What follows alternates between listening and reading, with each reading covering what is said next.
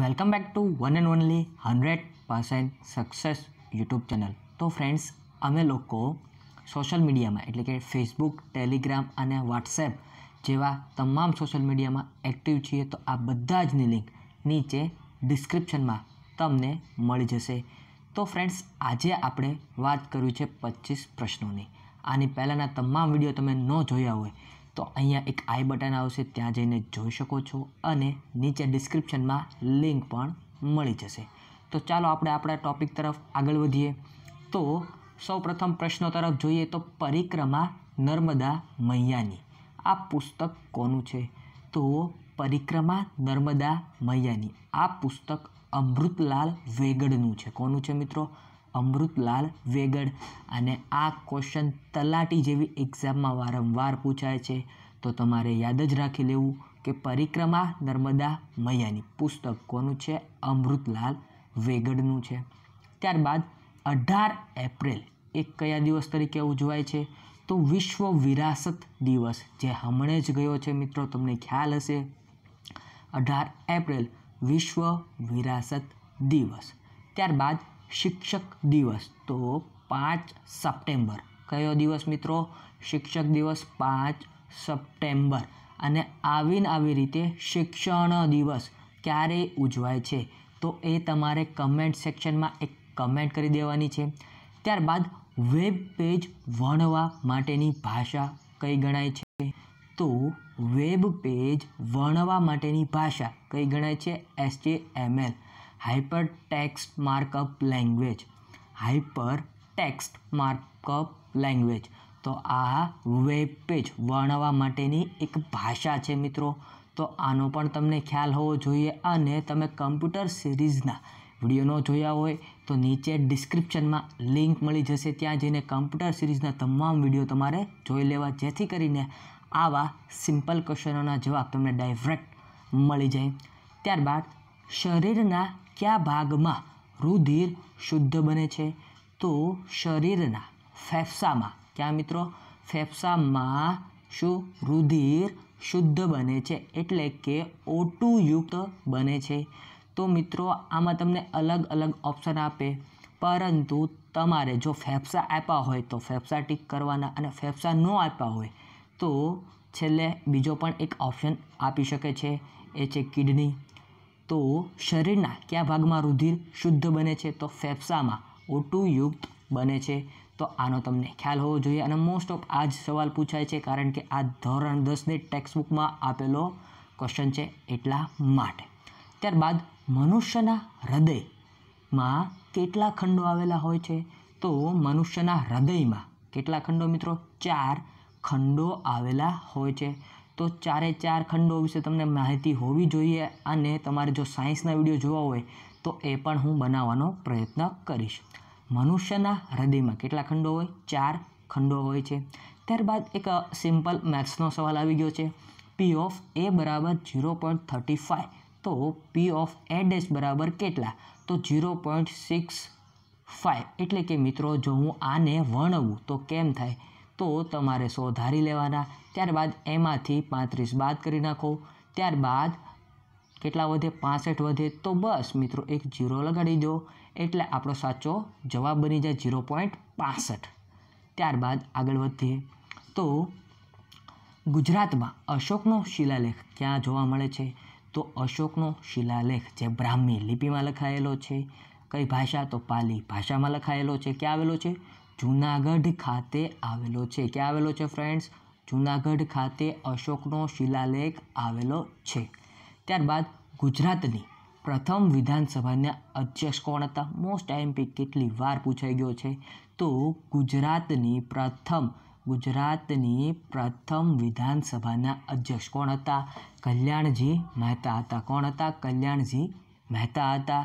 તો આનો પણ તમને ખ્યાલ હશે। ત્યારબાદ દર્શક કોનું ઉપનામ છે? તો મનુભાઈ પંચોળી। તો મનુભાઈ રાજારામ પંચોળી આ એમનું આખું નામ છે, તો એનું ઉપનામ મિત્રો શું છે? દર્શક એ એમનું ઉપનામ છે। ત્યારબાદ ભવાઈના આદ્ય પુરુષ અસાઈ ઠાકર કયા યુગમાં થઈ ગયા? તો તેઓ સલ્તનત યુગમાં થઈ ગયા. કયા યુગમાં મિત્રો? સલ્તનત યુગમાં. કોણ થઈ ગયા? ભવાઈના આદ્ય પુરુષ માનવામાં આવે છે એવા અસાઈ ઠાકર એ સલ્તનત યુગમાં થઈ ગયા. તો આનો પણ તમને ખ્યાલ હોવો જોઈએ કે ભવાઈના પિતા તરીકે કોને ઓળખવામાં આવે છે? તો અસાઈ ઠાકરને ભવાઈના પિતા તરીકે ઓળખવામાં આવે છે.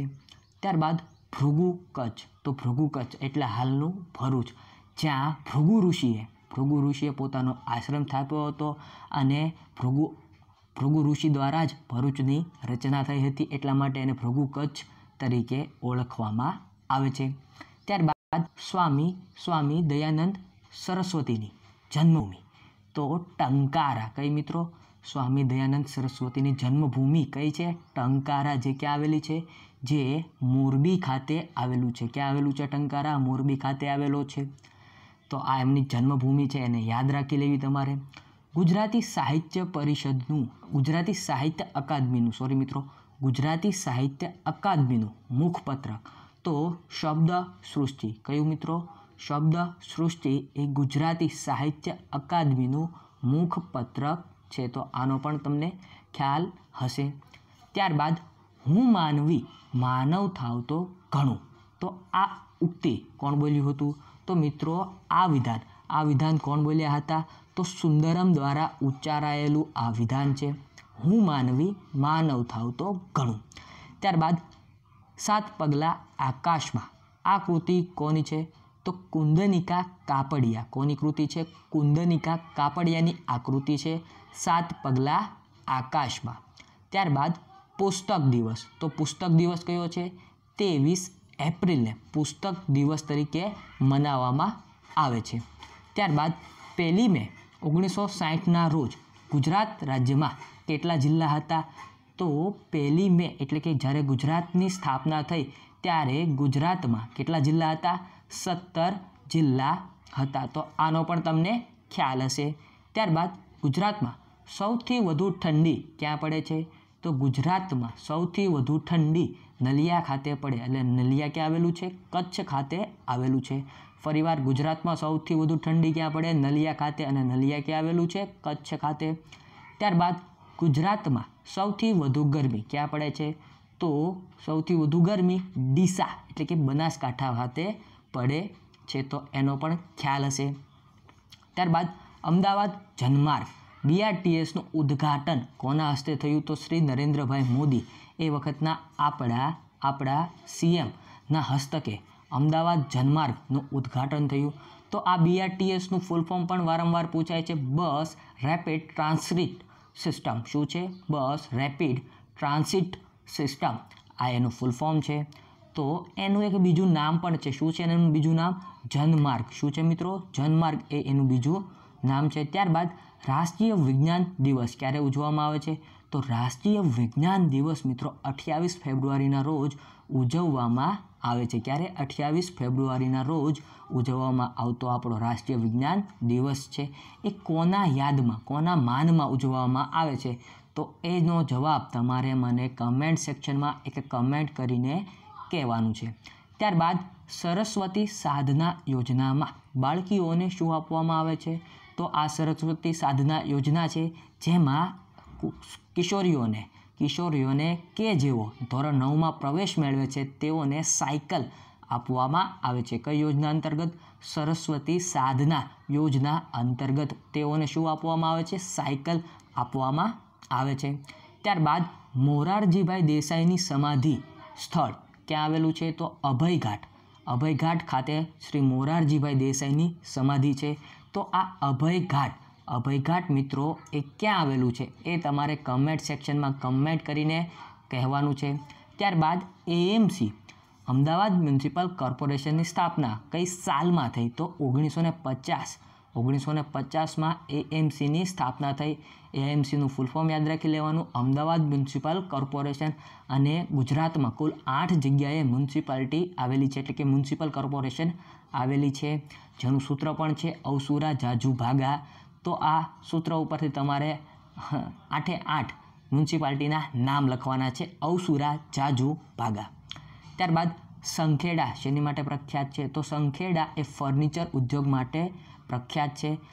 તો સંખેડા આવેલું ક્યાં છે? તો તે છોટા ઉદેપુર ખાતે આવેલું છે. ક્યાં આવેલું છે? છોટા ઉદેપુર ખાતે આવેલું છે.